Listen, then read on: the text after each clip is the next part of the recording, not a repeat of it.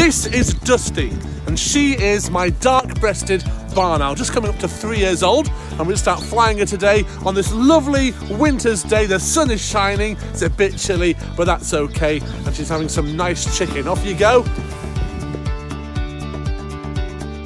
So we're going to go for a much longer flight this time. Just got to get her attention. And here she comes. Fabulous. Welcome to Owl Diary 39. The dark-breasted barn owl is one of many different species of barn owl found all around the world. They come in a variety of designs. They all have really similar features though, including that heart-shaped face. And even though Dusty here is quite a rare species herself, she's nowhere near as rare as some species of owl that exist in the world. You can even get albino owls that look a bit like this. Though that's incredibly rare in birds and far more common in reptiles and amphibians. But there are many species of owl that are far more incredibly rare, like the Raja Scops owl that was spotted just last year for the first time since 1892, which is really amazing.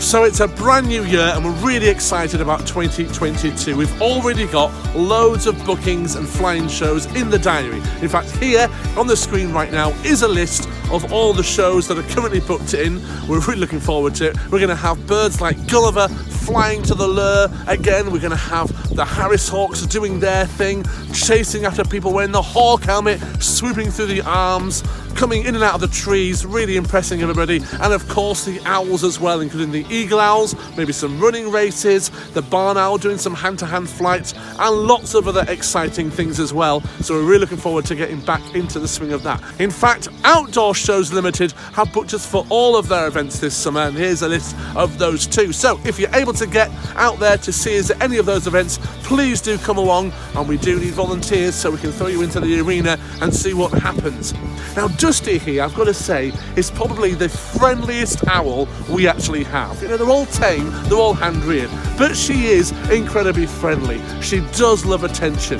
And when we open the box, for example, she jumps straight out at us. She doesn't just sit there like the others do to say, what do you want? So she really is fantastic. Generally nocturnal, but owls, including barn owls that are nocturnal, will sometimes fly during the day, so it's not unusual for her to be awake right now. And flying the birds free, it really is the essence of what we do. The birds love it, it gives them exercise, it's enrichment, it's fresh air, it's a visual stimulation, flying somewhere different, but it's good for us as well. We like to get out and enjoy the great outdoors. So off you go, Dusty, a bit more flying for her, and then we'll move on to the next job of the day. Well, I've just injected my snake.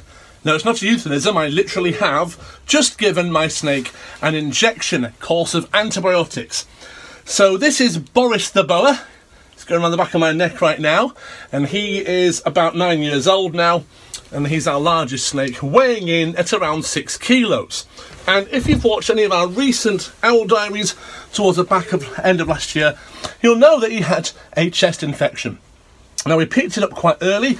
There was some symptoms, for example, a faint hissing sound coming from his breathing when he was normally breathing, and also little signs from the way he wasn't eating quite the same and things like that. So we had him checked out at the vets. In fact, he's had a couple of trips to the vets, in fact, and he had a test done. The lab came back with the results and showed us exactly what bacteria he's got. So we now have a new antibiotic to use. So he's going to have an injection once every 2 days for a couple of weeks, and hopefully that will clear him up. So put him back in his viv there. Now, as well as having the injections for the antibiotics, we're also giving him some F10 nebulization. So what we've got down here is the nebulizer. I'm now going to switch it on, and if I unclip it here, you can see the bit of steam coming out there.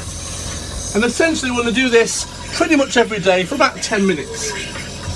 And what this essentially does is it gives the snake a bit of a session as if in a steam room. Now, as humans, if we get a bit of a chest infection or we've had a bad cold, it's quite good to have a hot bath or to maybe spend some time in the steam room, because that fluid in the air, that moisture, that humidity will help break up the catarrh and remove the stuff that's in there making you feel unwell.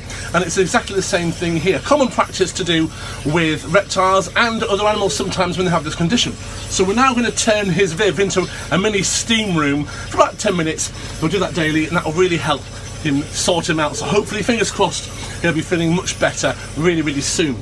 So all I can say is check back in next month's Owl Diary to see Boris's progress, and hopefully we'll have him back out at bookings and events and displays very soon.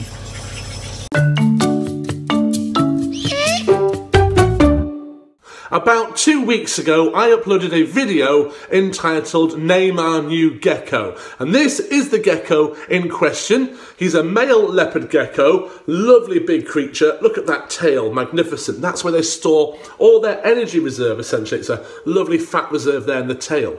And on the day we got him, he weighed in at 106 grams. And since then, he's maintained that weight more or less. And he's shed once his skin, and he's been eating lots of crickets and mealworms and exploring his vivarium, and I've also seen him drinking water as well. So I'm really pleased with the way he's settled in.